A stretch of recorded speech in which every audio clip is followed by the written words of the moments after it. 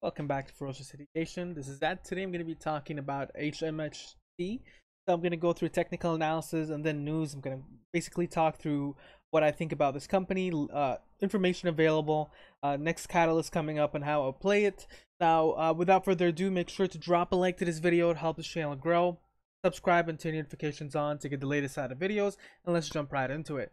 So first, technical analysis, and we get to see on the 1 month, 1 day, an 80x here that shows a little bit of strength, still a 40. It hasn't dipped, so that is still definitely a nice hold.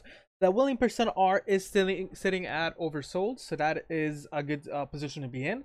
Now momentum, it did lose a little bit of momentum, and that's mainly due to the earnings that was recently put out. Even though that was still around the 9th, still had a bit of an effect that still resonated with other people. That also caused the MACD to turn around negative, so we need to look a little bit into the 1 hour perspective.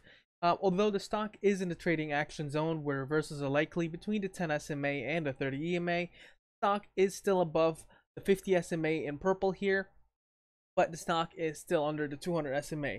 Now it's getting closer towards where the 200 SMAs, or to rephrase, 200 SMA is getting closer here in blue, but that's still looks overall somewhat bullish with a little bit of a warning sign here. We need to look a little bit into the 1 hour perspective. So looking into the 1 hour perspective, what we're trying to look for here is a sign for that reversal possibility to be increased in here. So quickly on, what we get to observe here is the stock has dipped quite a little.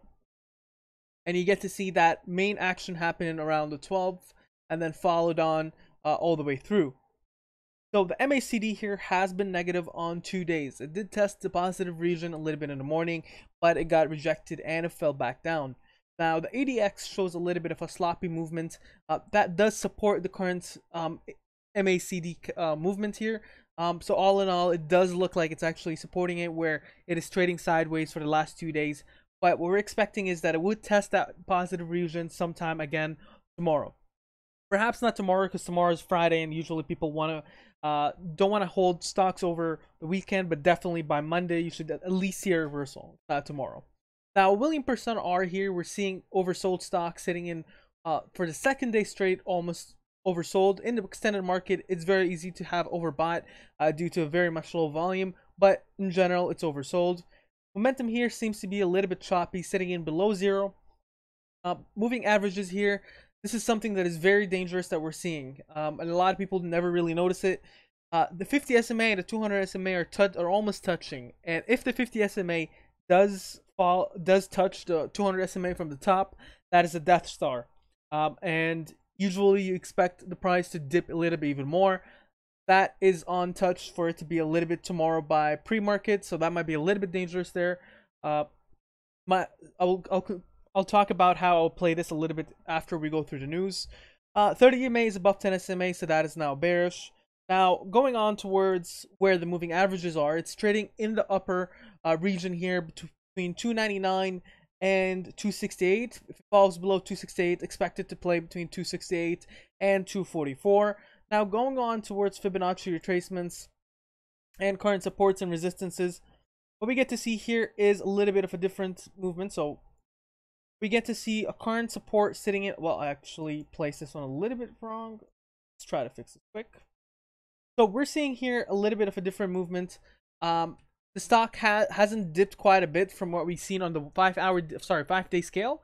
The stock still looks that it is holding the price that it was before, above the $2. Now, in terms of supports and resistances here, let's just draw quickly again. Fibonacci retracements, but before we do so, in terms of different patterns and whatnot, nothing significant comes in that hasn't played already. I mean, I do see a bunch of bull flags that has already played on, and so let's just move on to Fibonacci retracements, and we see a support here at 262 into Fibonacci support. Above that, there is a support sitting in at 269.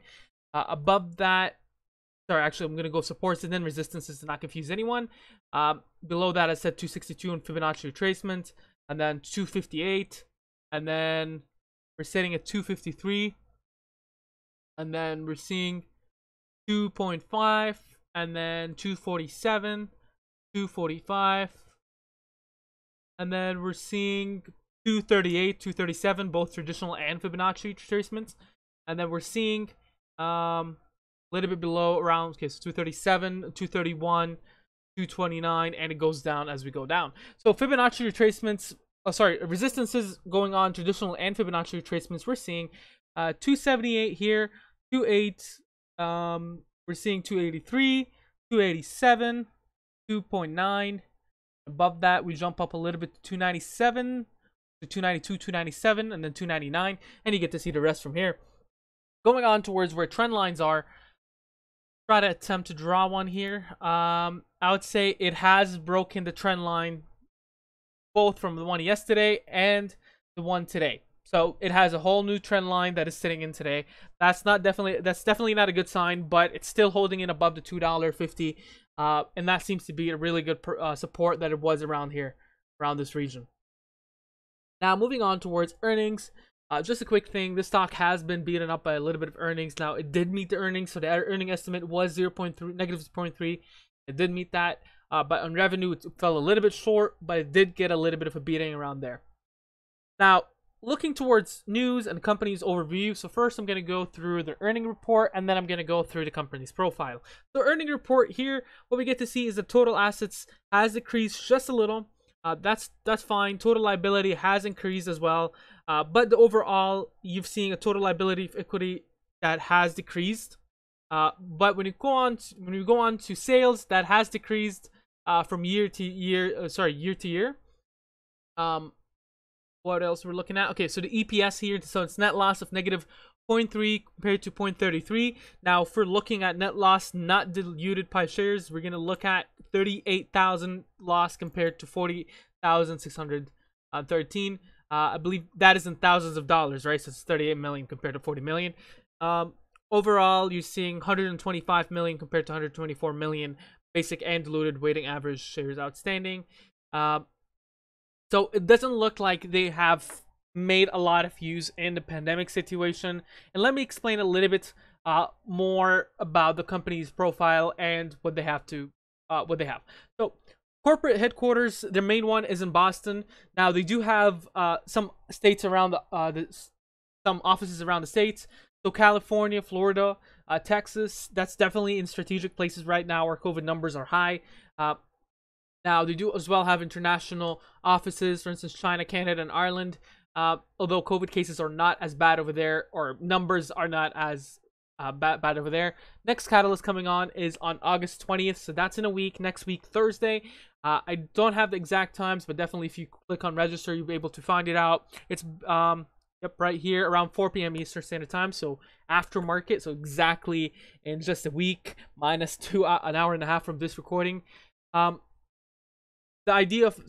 topic of the webinar is Beyond Reentry, Navigating the New Normal for Leadership, regarding basically the COVID-19 interruptions with schools. And it has a bit of a partnerships with the AASA, the Student Superintendents Association. That's just more of a conference thing. Now going on towards customizing or what they have to offer. So they offer basically content, homeschooling, that's a different thing, technology, and so basically they have their own, or they provide a curriculum for people to go on with. Now that is based on all these states going on, stuff like Alabama, Alaska, Arizona. I'm not going to go on through all of them, but Arizona's on there, Florida's on there, what else? Texas, California, so that's the big hit ones. They do offer learnings for or curriculums for these states. Now moving on, key initiatives, of course, as I said, intro learning and learning resources, things like online learning or online curriculum. They provide a global learning platform. Nothing significant here, but something that a little bit interested me, that when they go on to countries and regions, I don't see the US, even though I know they have the US, so that might confuse some people, but they do seem to offer, of course, services in the US, so it's not only Peru, Latin America, Middle East, and Asia.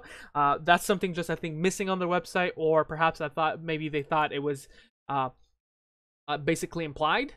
Going on quickly here, so yeah, as I said, they have their offices. one of the latest things you see here is that they have released news on August 10th that the K-12, they support K-12 schools district nationwide as they prepare for remote and hybrid teaching and learning this fall. Now, when it comes into actual contracts, I haven't seen any contract news.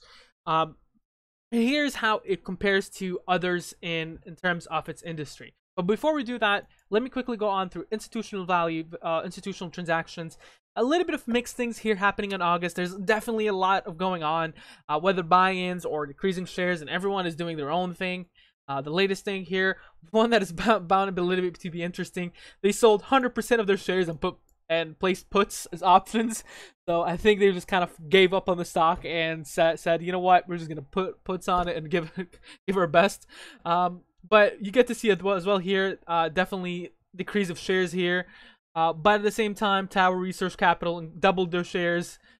Marshall decreased their shares. WS has averaged down, so they increased their shares by 2%, but the value changed by 2%. So I believe that's the average. Bank here, I think, well, they decreased their shares. Calls here and decrease of shares. So honestly, what it looks like is it's a little bit mixed because you're getting institutional values that are buying and they're selling.